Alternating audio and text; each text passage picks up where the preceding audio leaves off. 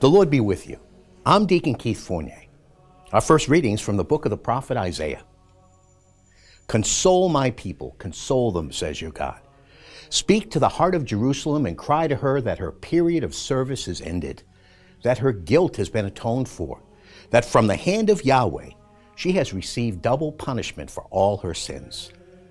A voice cries, prepare in the desert a way for Yahweh.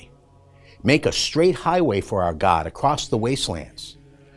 Let every valley be filled in, every mountain and hill be leveled, every cliff become a plateau, every escarpment a plain. Then the glory of Yahweh will be revealed, and all humanity will see it together. For the mouth of Yahweh has spoken. A voice said, cry aloud, and I said, what shall I cry?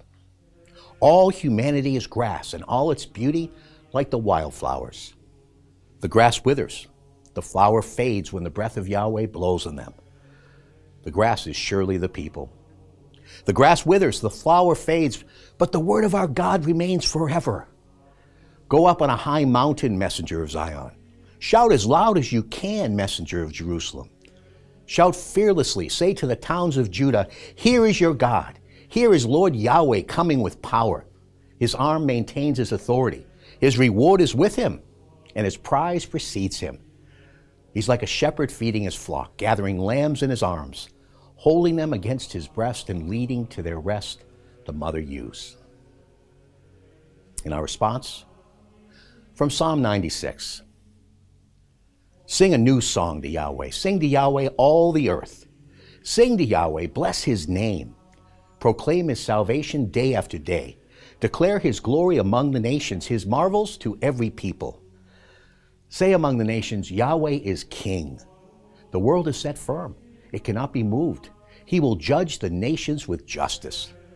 Let the heavens rejoice and earth be glad.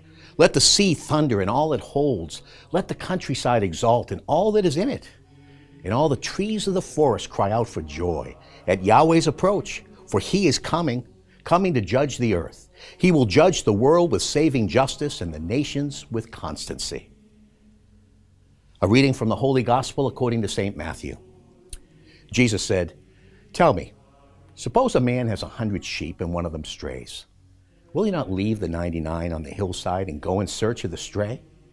In truth, I tell you, if he finds it, it gives him more joy than do the 99 that did not stray at all. Similarly, it is never the will of your Father in heaven that one of these little ones should be lost. The Gospel of the Lord.